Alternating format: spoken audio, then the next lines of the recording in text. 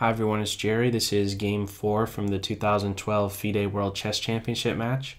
Going into this round, both players have 1.5 points each, and Gelfand on the white end in this game opens with d4, Anand replying d5, and the first 9 moves of this game are identical to Game 2. And so I'm just going to kind of fast forward to that point.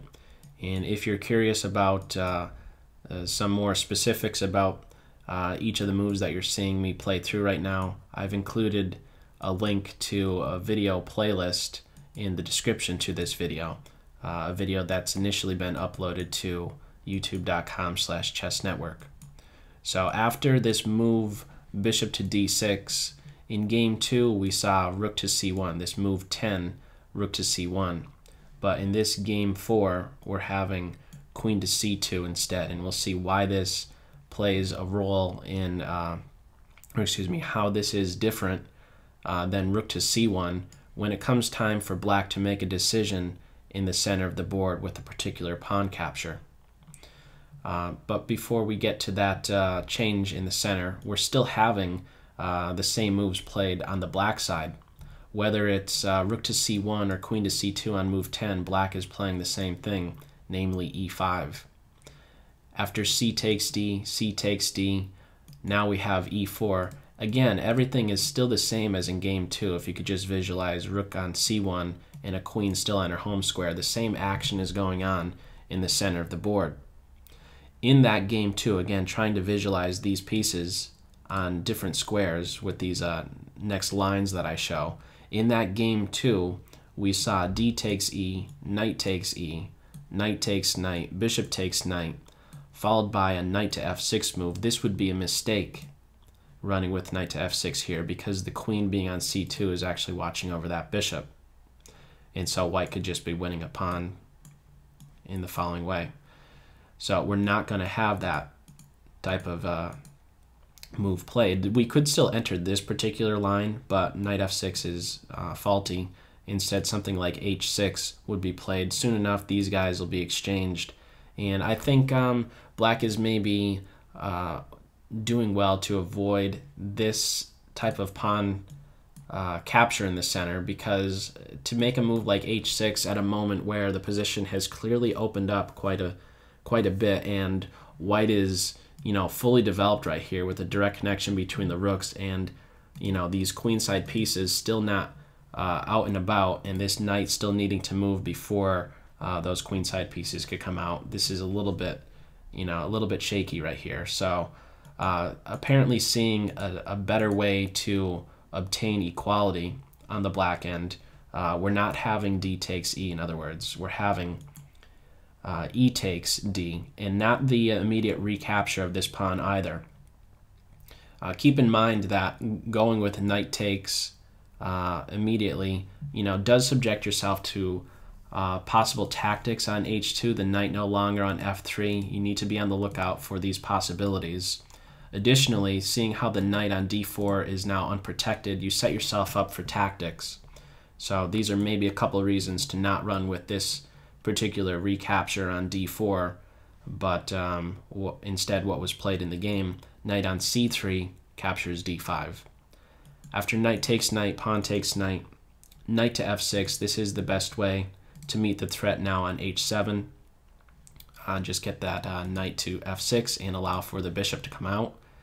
h3 at this point is aimed at restricting this bishop, so you don't have to deal with an annoying pressure point on f3.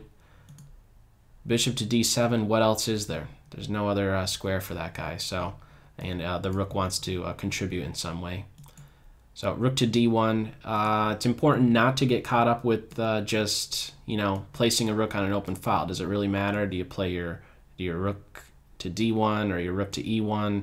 It does, because you don't want this to happen. You don't want it to be a case where after rook e1, rook c8, and your queen has to interfere with your rooks. You don't want your queen in between those guys. So instead, we have rook to d1, and should rook to c8 be played, the queen bumps back. Soon enough that happens, but first rook to e8, knight takes on d, rook c8, queen b1, and now h6. There's no need to go for an immediate recapture on d5. That would just hang the h7 pawn. It's going nowhere. So we have first knight f5, and the first real imbalance in this game, because when you look at the pawn structure, there's no imbalance going on with the pawn structure. 2-on-2, 3-on-3, and after this exchange, bishop takes knight, bishop takes bishop, we have the bishop pair versus a bishop and knight situation going on. Really, you have to just get rid of this guy. He's a giant pest for as long as he's on the f5 square, so just get rid of him. Bishop takes,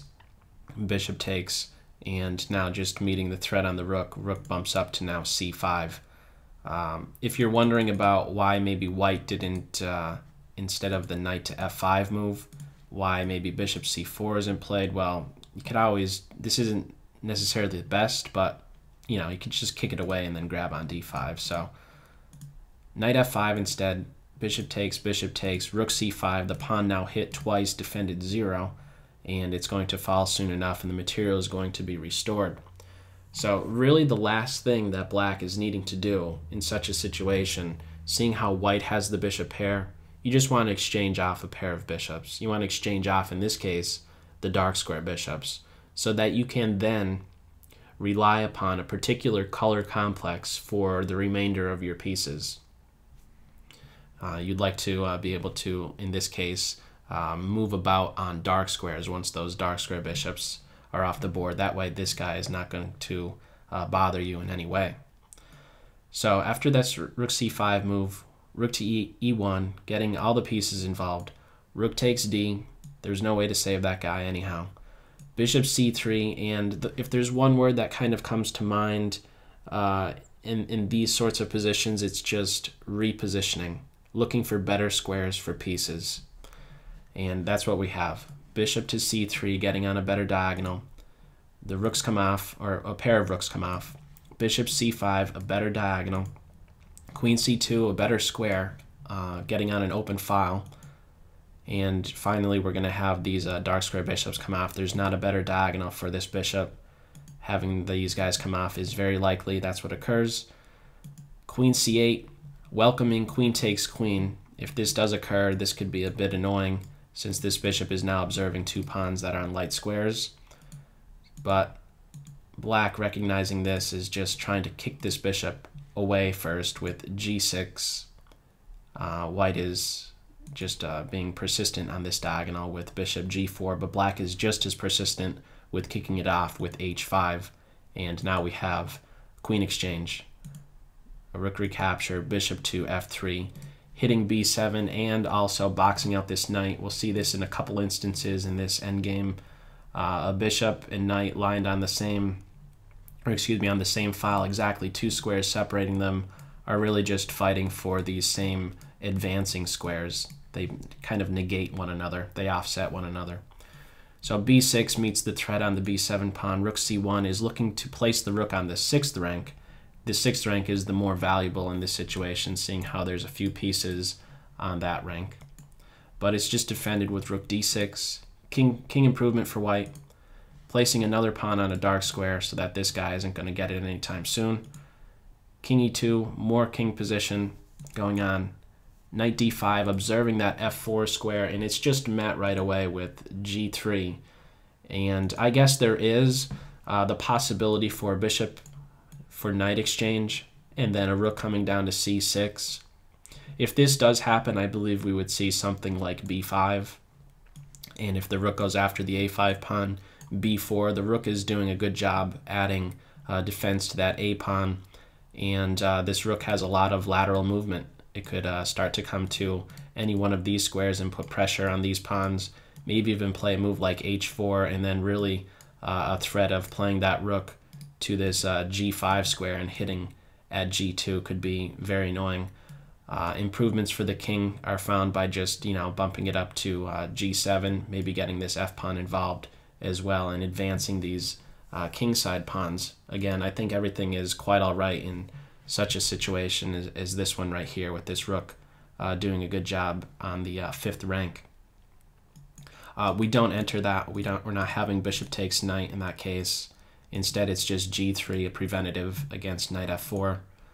Knight e7, is looking to reposition by way of f5, and then it could be quite annoying on d4, but white has none of it and just once again boxes it out, and stops knight to f5 stuff. After bishop e4, one last improvement for black, getting the king involved on that g7 square, looking to get into this e6 square, or excuse me, f6 and then e6. There's really nothing more to do. Both players are have their pieces on their best squares, and this is a dead equal endgame, and it should be no surprise both players once again in this game 4 now shake hands. So that's all for this video. As always, I hope you got something out of it. Take care. Bye.